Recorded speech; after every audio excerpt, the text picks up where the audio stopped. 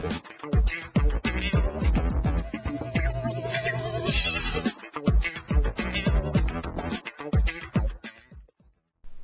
guys, welcome to our channel Undefinable. I'm today's host Alex. Have you noticed that in news reports about car accidents, there is more emphasis on female drivers than male drivers, although there are more men than women involved in those accidents each year? According to a report released by the China Judicial Big Data Research Institute, defendants in traffic accident behaviors accounted for 94.6% of males and 5.4% of females. Among them, the average incident rate of female drivers was 0.25, and that of male drivers was 2.2, which is almost 9 times higher than that of female drivers. Why then has women in the driver's seat become road killers on news media? Where comes the stereotype? This may be caused by the agenda-setting function of the media, giving one kind of story repeatedly high visibility. The agenda-setting function theory was developed in the 1970s by Maxwell McCombs and Donald Shaw, and mainly talks about this. The media can affect what the public thinks through the issues they report on. But it's not like the media has everything in control. The statement, in fact, comes like this. The media is not telling us what to think, but what to think about. Thereby, who sets the agenda for what has become a hot topic for discussion right now in society.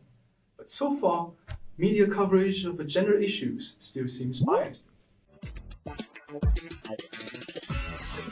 Recently, the controversy between Communist Youth League of China and extreme feminism has sparked heated discussion. And we may see how the media set the agenda on gender issues through this case. On April 12th, the Communist Youth League of China published an article on their Weibo official account titled "Extreme Feminism Cannot Be Tolerated," after they were criticized for not including a picture of women in a series of photos showing key Communist Party moments. The Youth League claimed that those extreme feminism has become a malignant tumor on the internet, and the criticism on them were an act of cyber violence against the editors. Basically, according to Maxwell, there are 2 levels of agenda setting. The first level affects on the public's focus of attention and its perception of what are the most important issues of the day. While in this case, we have to look further into the second level of agenda setting effects, the attribute agenda setting. Let's think of the items on the agenda setting at the first level as a set of objects. These objects have specific attributes that are emphasized on the media's and the public's agendas to varying degrees. Feminism's voice, as an example, may be one of the attributes of the event, but the question is, how much did it count in the beginning? For example, the so-called evidence of extreme feminism, a comment on the former release of the Youth League's account, only got 3 likes.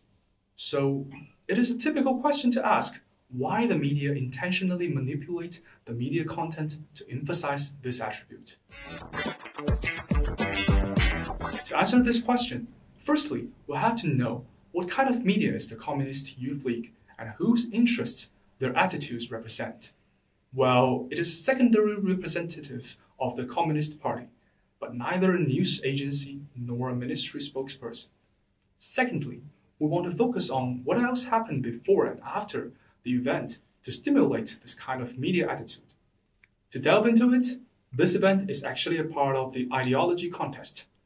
Like Chairman Mao, the founder of the People's Republic of China, said, "Women hold the half sky."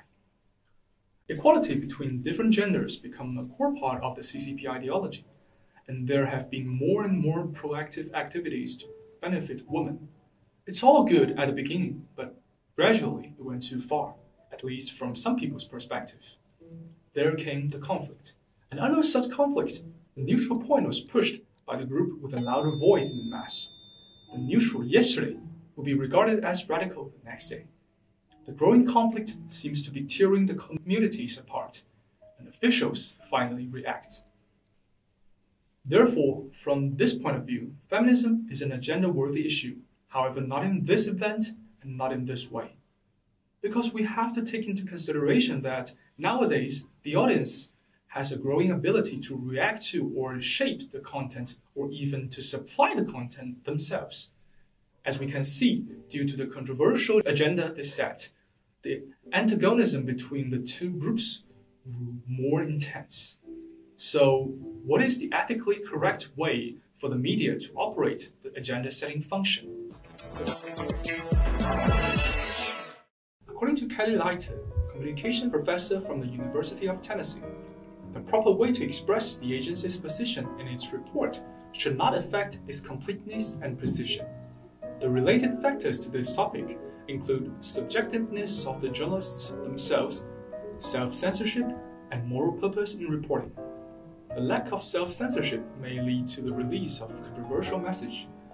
At the same time, a redundant value judgment of the journalists on the news event will result in producing a subjective article of the case instead of an objective report on it.